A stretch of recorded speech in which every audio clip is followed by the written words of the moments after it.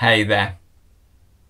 When we talk about the ability to keep our mind on one particular subject without distraction, or to engage fully with a specific task or undertaking, we tend to use the term focus.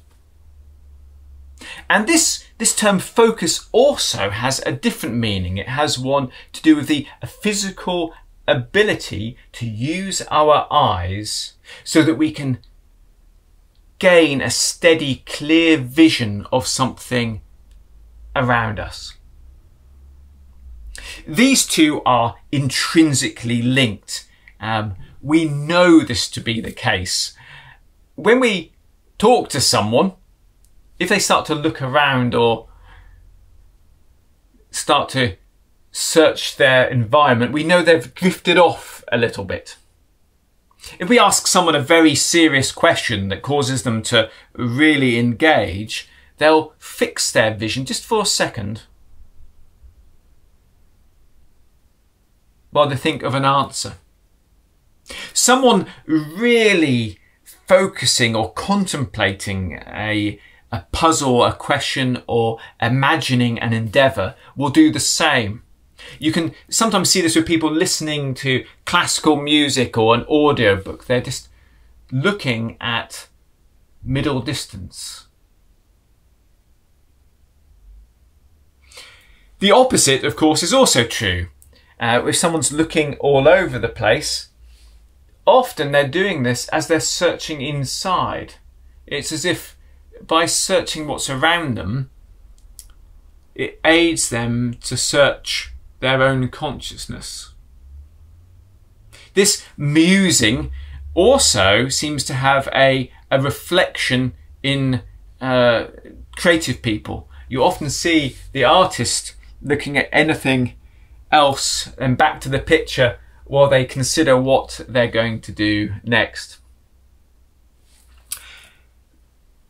The process of dreaming also brings around movement in the eyes, rapid eye movement. So as there's all these exciting things happening in our dreams, our eyes reflect this. As above, so below. But how do we apply this principle so as to be able to improve our focus during our meditation practice or during our life? Well, if we look at ancient tradition, we can see that this principle is well represented. We see in Indian, Oriental, and even ancient Greek practices this idea of navel gazing, or sometimes the point 3 fingers below the navel. This is something that we do during meditation. You fix your gaze to fix your inner gaze. You also see this connected to breathing exercises often, focusing on the tip of the nose, focusing on the nostrils, and other exercises normally slightly different, but to do with the brow or to do with the third eye. Now, during my own practice, I've made my own discoveries and observations as to how this works for me, and I'll share them with you now.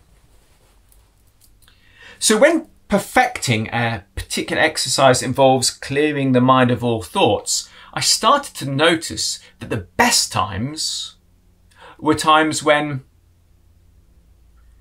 I noticed more darkness. And when I took some time to try to reproduce that particular feel and vision, I realised that when my mind was completely clear, I was looking absolutely straight forwards, just looking at the back of my eyelids.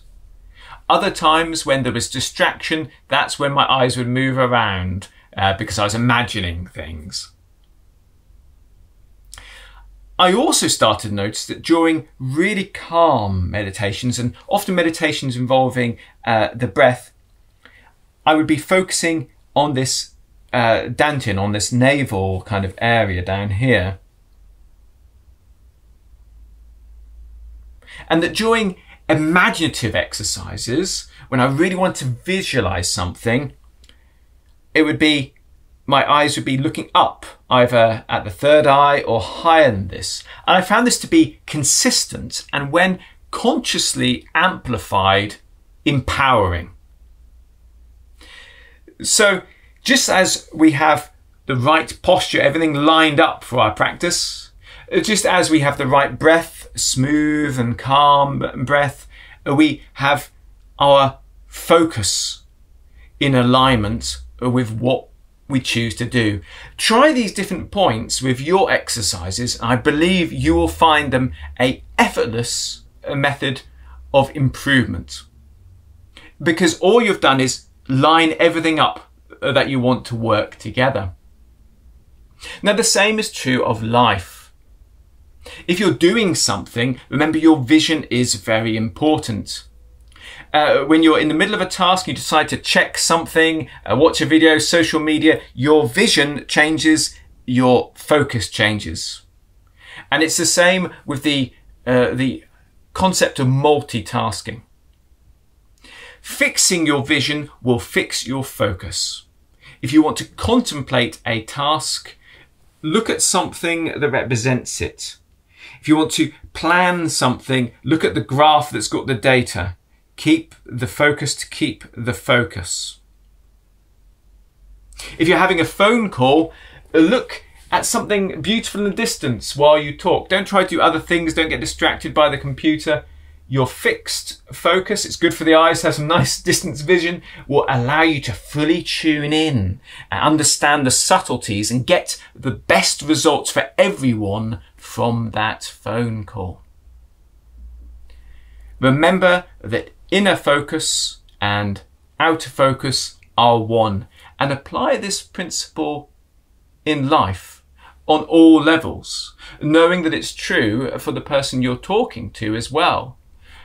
Make sure that with your gestures, with the visual aids you have, you keep their outer focus to aid them to keep their inner focus.